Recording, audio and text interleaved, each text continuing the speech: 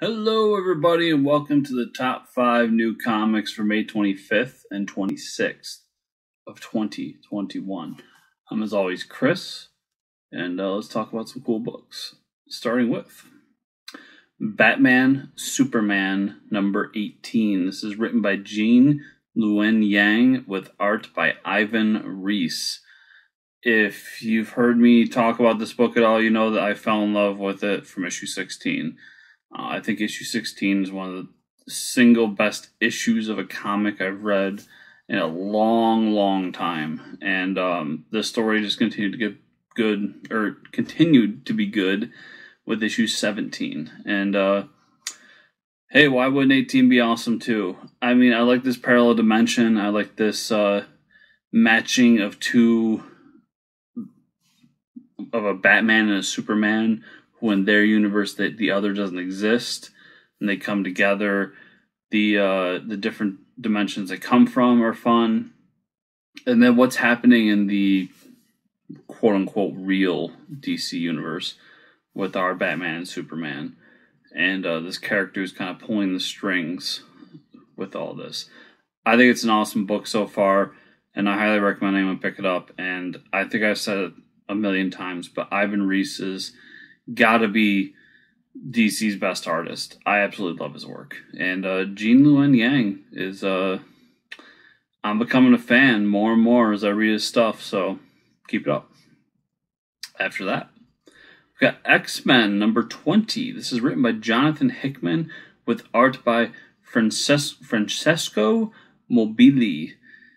We haven't had a X-Men book a proper X-Men book in a while, and I think it's been 2 months. And I just really like what's going on with the X-Men right now. I love Jonathan Hickman's kind of rebrand here. I'm excited to see where this all moves forward. And yeah, I'm enjoying X-Men for the first time probably in my life. And I'm excited. I'm sure we're going to be talking about it in a week or two here, the Hellfire Gala. It's all leading to something here, and I'm pretty excited for it. After that, I've got Heroes Reborn number 4. This is written by Jason Aaron with art by Ed McGuiness.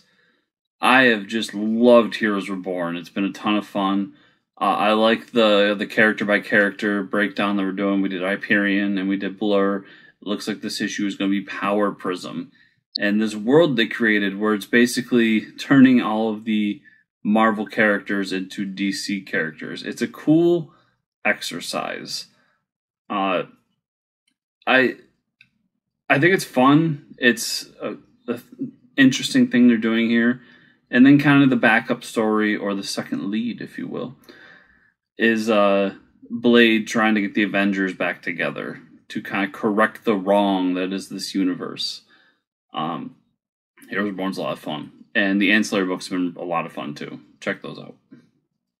After that, I've got Teenage Mutant Ninja Turtles, Last Ronin number 3. This is written by Tom Waltz, Peter Laird, and Kevin Eastman, with art by Ben Bishop.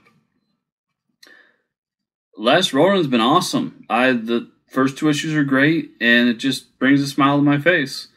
Peter Laird and Kevin Eastman back together after a long time of not doing anything together, and a fairly public falling out. It's just been great.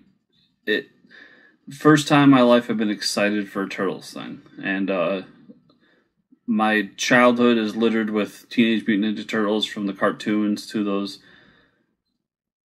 movies that I love personally, but I know a lot of people have issues with, but and everything in between. I've always followed the Turtles a little bit, but this is the first time in my adult fandom that I've been excited for them, and I've been loving this book. So bring on issue 3. I want to see where we're going here, and we're going to end it with a little bit of an independent book. The Blue Flame number 1. This is written by Christopher Cantwell with art by K. Michael Russell. So we got like an indie superhero book, kind of pulp superhero story here. I picked this one because it normally would fall off my radar, but Christopher Cantwell, I really I really enjoyed his stuff at Marvel, especially his Iron Man. His Iron Man's just been phenomenal. And even some of the side books he's done here and there. I'm excited for his United States Captain America. So let's see what he's got as a independent writer. It's always fun to take these creative types that you enjoy at Marvel or DC and see what they can do in the indie space. And that's what we got here. So I'm just stoked to see what Cantwell has in store for us. And I'm not familiar with K. Michael Russell's art, but the pages I saw look cool. And who knows? Maybe we got a great artist that I've never heard of here that we can enjoy as well. So it'll be fun to check that out. So everybody, thanks so much for watching. Remember that you can catch me every week on the Fortress Comic News Podcast. This week we're interviewing Cullen Bunn, the great and powerful Cullen Bunn. Always enjoy sitting down talking with him about comics. And you can also catch me on the Bat Friends Podcast, where we're watching through currently the new Batman Adventures. We're almost done with that one. And I think we're moving on to a little Superman action after this. And then my new show. If you like Valiant Comics, Club Valiant, teaming up with the guys over at IFLC, and we're going to read through the entire Valiant line. So check those shows out. I'm really proud of all of them. I'm having a lot of fun making all of them, so I hope you guys enjoy them too. So yeah, thanks so much for watching, and we'll see you all here next week.